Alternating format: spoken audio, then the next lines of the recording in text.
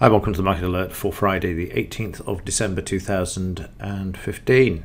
So the market moved higher in the pre-market session by 100 points, and then we saw the market move lower by 200 once the afternoon session started.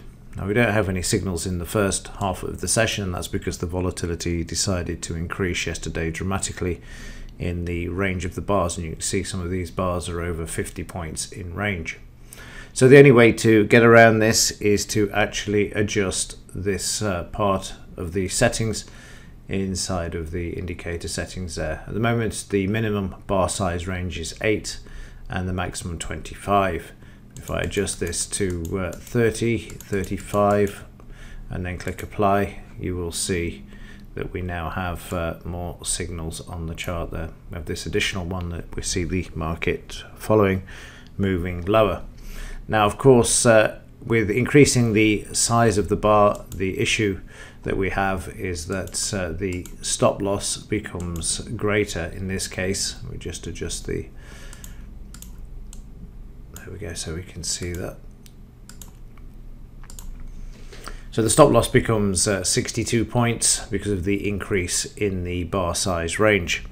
Now, this people tend to look at this and think, well, that's a bit of a problem. I've got a risk of 62 points here, and if you've been betting £1 per point, then it's going to expose you to 62 in order just to either get 20 points or down to the next psychological level, or to keep moving the trailing stop. So what you have to do to compensate for this, if you increase the bar range, you then have to adjust the risk as a percentage of the balance of the account. So again, keeping it at 1%, if you've been betting at £1 per point, you may have to adjust this down to 50p, 20p or whatever. Or if you've been betting £10 per point, you may have to come down to £2 per point to account for this. So at the end of the day, ultimately what you're looking to do is to not expose yourself to more than 1% and a maximum of 2% of your account balance. So it doesn't really matter what the stop is, as long as you're adhering to the rules in the percentage risk terms. So therefore you see the market having adjusted for the volatility, the range, increasing the range there so that you get more signals. You can see how again, keeping that percentage allows you then to actually trade, even though the stop figure increases markedly there. The good news is that I'm finding a way of actually doing this dynamically so that we don't have to try and second guess the market as well. But it's going to take a moment or two to actually happen, but there is a way of actually doing this, and I'm currently working on it so that when the volatility increases or decreases in the market, then all we'll be looking at is the percentage of risk on the account, and this will be hopefully calculated automatically, so it doesn't matter, and then the bet per point will automatically reflect that as well. So I'm fully aware of that we're going into a period that nobody has ever been in before, where we've had interest rates increase in an economy where deflation is really starting to take a grip, and the economic news items are reflecting this, and therefore the volatility is going to increase. The one good thing is that the prices are going to move to the downside as opposed to the upside, which is great, because that means that the profits come a lot quicker, as you can see there. I mean, to actually go back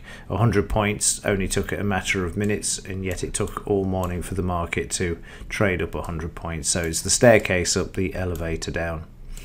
And then in the evening we picked up around 20 points, or just a bit more, as the market came back down to the psychological level there of 17,550.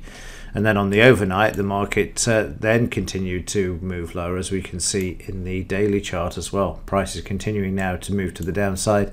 I can't see any upside potential. I was hoping that the bankers were going to actually drive and manipulate the market to the upside, and then in the new year we would see what we have seen yesterday.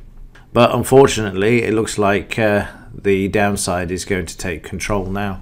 And if we look at this chart, 17,125, if that's broken, we're heading down to this level, and it won't be long before we end up back down at the August low. If I just move this over, there's the flash crash in August, the 24th of August to be precise.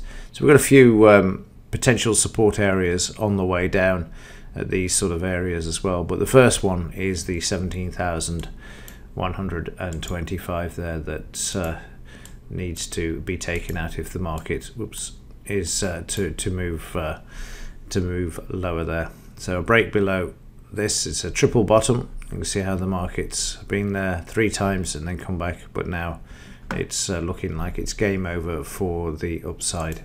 On the news front, they're wheeling out lacquer at 6 p.m. to speak. Medium impact, again, during the quiet time of the session anyway. But it'll be interesting to see how things pan out today if the momentum continues to the downside as well there.